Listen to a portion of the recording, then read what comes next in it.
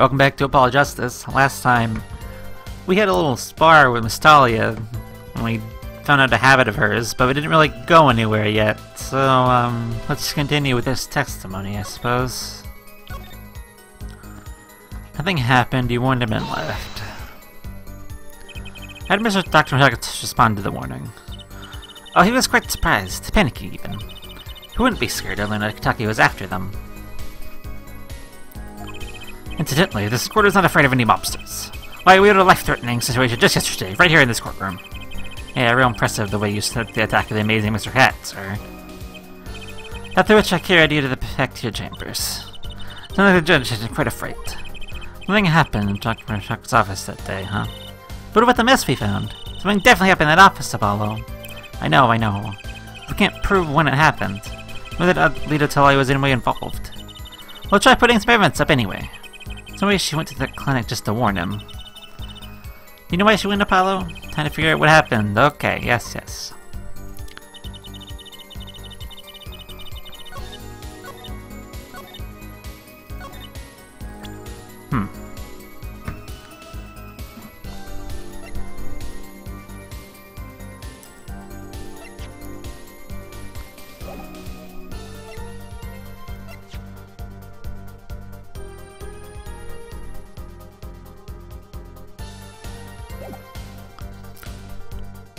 I mean, we have the bullet. It's in a safe. Maybe? Let's just throw some evidence at it and see what happens. The bullet. You say nothing happened in the doctor's office. I disagree. Take a look at this. What's that? Looks like a squished up ball of clay. Kinda like you, actually. This bullet was found in the Matakas clinic office. Something did happen in that office, Miss Talia. Enough that's choking around. Let's investigate the clinic. But this is stuck inside the doctor's safe. Inside the safe? His police didn't check that far. But there is a problem. How can you say that the bullet was fired on that day? Weren't you the one who explained rifling marks to us? The pistol was taken from the Kentucky mansion that day. The marks on this bullet matched the murder weapon, and proves the firearm was discharged at the office on the day of the murder. Not bad, Heffohead. Bailiff, have this bullet analyzed immediately. 30 minutes later, report arrives. Rifling marks on both bullets are identical. Well. It seems that the bullet in the safe was fired from the murder weapon. Perhaps the defense would like to state their position. The bullet in that safe proves one fact. The pistol was fired in that office on that day. At the time of the firing, the safe was open. The safe which contained the top secret chart. Do you think someone was threatening Dr. Matakas in order to open the safe? Only one person was in a position to do such a thing. Our witness, Miss Talia. Order! Your Justice, where are you going with this? Are you accusing the witness? Talia knew about Waki's botched operation. You got engaged to him without telling him about it. As long as that bullet remained in his chest, his days were numbered. What if she married him, and then the bullet finally reached his destination? What? That reminds me. Apparently, the Kentuckys have been asserting themselves in unlawful business practices. They're making quite a great deal of money. A fortune, if you will. Nefarious, so she planned to marry him just to get her hands on this fortune. Did she object? Waki? You talk trash about my leader. And I'll sue you, lawyer man. Well, me? Yeah, you said you'd abuse my leader. I think you mean accuse. Same difference. We can have her. She's mine. It was me. I shot that doctor. Me. Left me to die, so let them to die too. They're in that park. Waki, just cool down a second, please. Keep your hands off my leader, or I'll.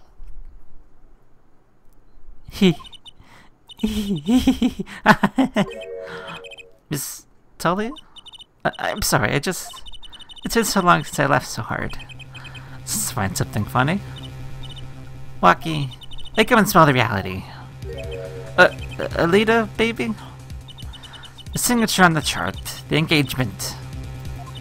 I mean, come on, it's so obvious. Even for a brainless, spoiled brat such as yourself. Alita, your honesty is like a breath of foul air, Fräulein.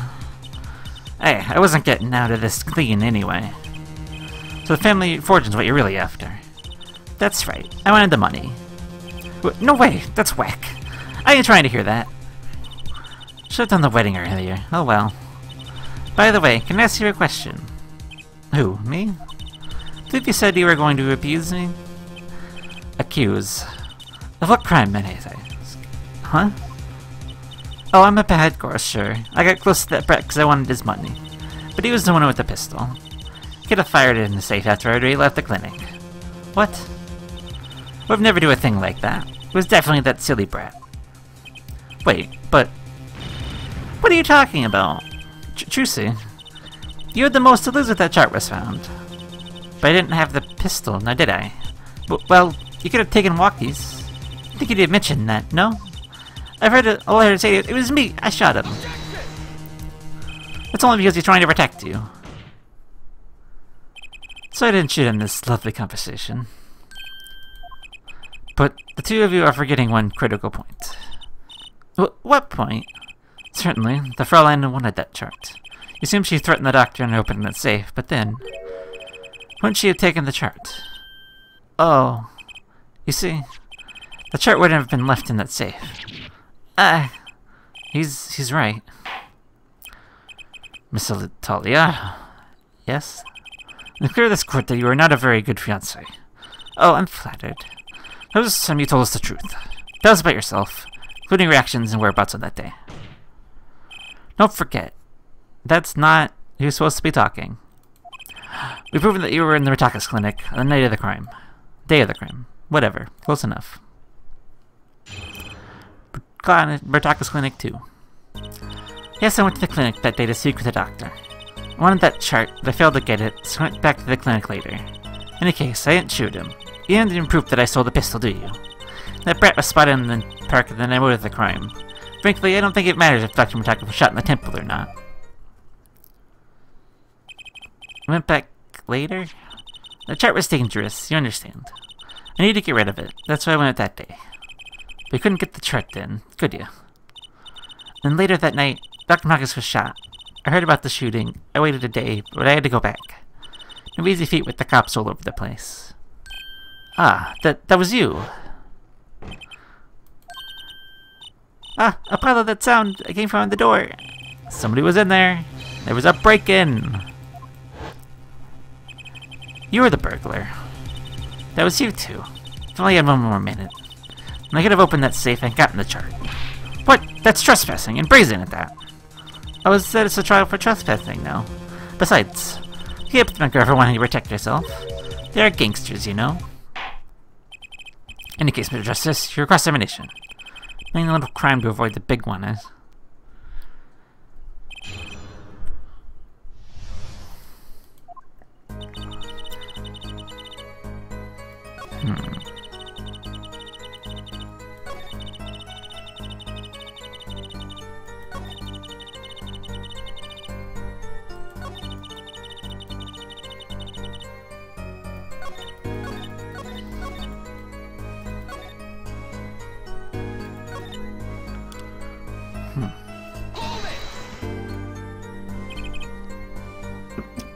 What that day? That brat was uncontrollable. He was ready to kill. That would bring in the police. That chart would become evidence. I'd be hung out dry. But the police didn't check the safe, did they? Well, they thought the crime scene was the park. I'll make sure the responsible parties feel the heat. Such sloppiness won't be tolerated, yeah? Kinda thankful for that sloppiness myself, actually. Failed to get it. Later. When I heard what happened, well, I was too scared to do anything that day. So I waited until the day after. The 16th, was it? Of course, you and that Medellin kid had to get in my way. Why did Dr. Matakas keep the chart around? It's clearly dangerous for him, and he could have burned it. Because he's a coward. The chart was his insurance. His insurance? I think it's run that chart, to be more specific. I made sure I couldn't betray him.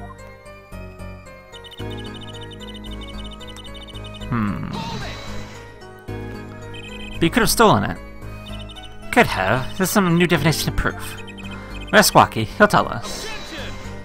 I'm gonna remind you that this is a cross-divination. You don't want to keep your racist theories to yourself.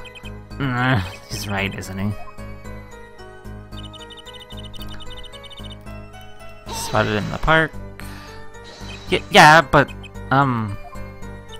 what? You have nothing to say. This case is over. It's over the moment that Brett was seen in the park. What's the point of dragging it out any further? The only thing that matters is you shot in the temple or not. Doctor was shot in the right temple, yes? So it seems. Let's review the facts again, shall we? The killer shot from this location. The bullet would have struck the victim square in the forehead. However, the entry wound was in the right temple. Yes, we heard testimony in this yesterday. At the time of the shooting, Ramirez was standing here. This is where the gun was fired. He shouted. The victim turned his head to look and was shot.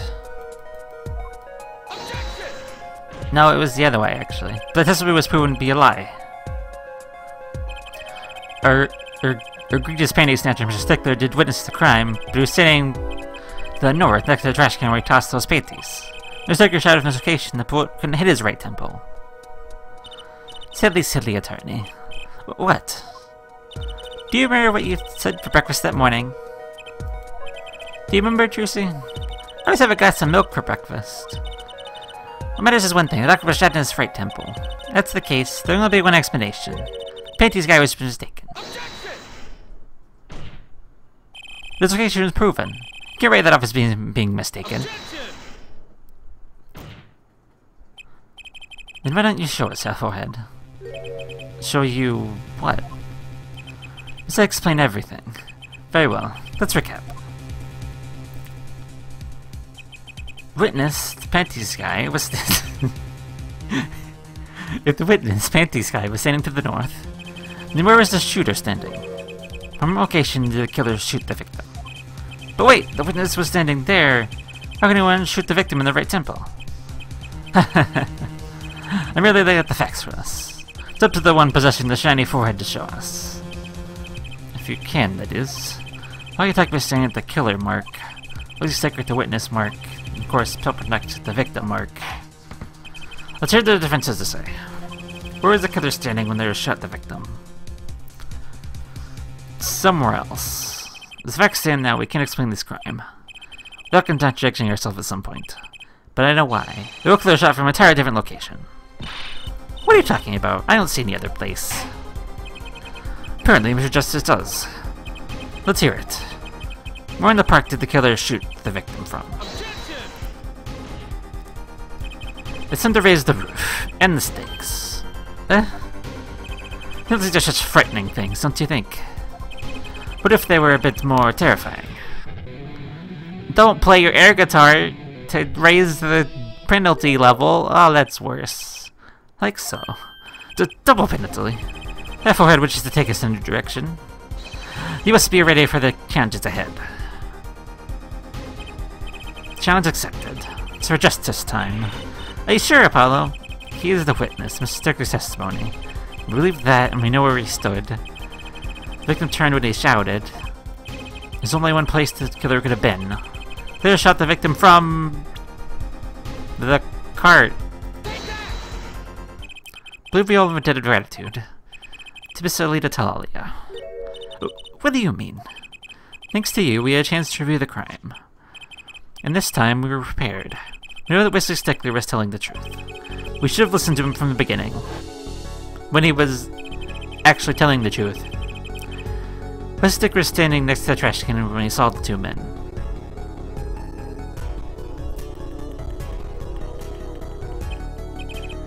He shouted just as he told us in his testimony. And the victim turned and left in his direction. A shot was fired. It was hit in the right temple. Oh no. Oh yes. Which direction was his right temple facing at that moment? That's right, towards the noodle stand. Order! So you're saying the killer was inside the noodle stand? Let's think about this a bit more, shall we? You say the killer was inside the noodle stand, which remained the victim. Dr. Murdoch came to the park, wheeling his own murderer in the cart behind him. This is the most ridiculous thing I've ever heard. I think you'd notice you're pulling someone along. There's something we should worry about before that. Why was he pulling the noodle stand in the first place? Let's deal with our problems one at a time, shall we? Someone was hiding in the stand. We've not come this far to talk about the possibilities. Let's talk about proof, baby. Show us evidence that proves someone was in that stand. Can I prove that? What evidence that someone was in that stand? I mean, I have it, kind of. I have it. I've got it right here. Intriguing. Let's see what you've got. Show us proof that someone was hiding in the noodle stand. The bowl. That's Prosecutor Gavin. We have a choice between heaven or hell. Either our brains are damaged or half our heads is. Wonder which it is. This court finds the justice brain faulty. By majority vote. Ah! I mean, that's evidence, though, right? I mean, I'm showing the right evidence this time. Shows proof that someone was hiding in the noodle stand. I mean, it was empty.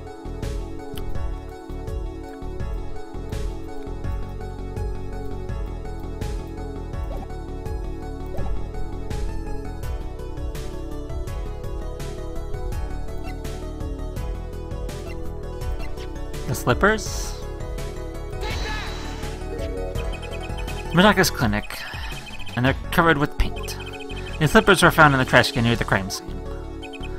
And a single slipper was found at the scene. Right next to the noodle stand. Eck. Oh, and Miss Talia, your toe print was found in the left slipper.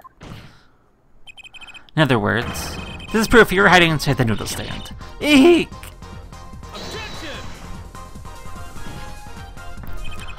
Yet there was only one slipper marked on the scene. Can this be called a footprint in good faith? Observe the diagram. Park with everyone's right next to the slipper mark. Slipper wouldn't leave a trace in a cobblestone path.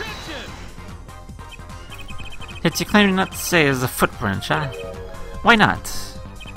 You have an impression left by a single slipper. What if it was on the stand and somebody fell to the ground? That's just dumb. One more thing. Noodle stands typically cluttered with the tools of the noodle-making trade. There's no room for a person to write in there. You have a point. Could someone have hidden in that stand? Apollo, I think I might be onto something. I think I figured out one of our pieces of evidence. Or to make room in the stand, some things would be... Mr. Justice, you have proof that someone could have hidden in the stand. I can prove one thing. Someone did scheme to clear space in that stand. The bowls.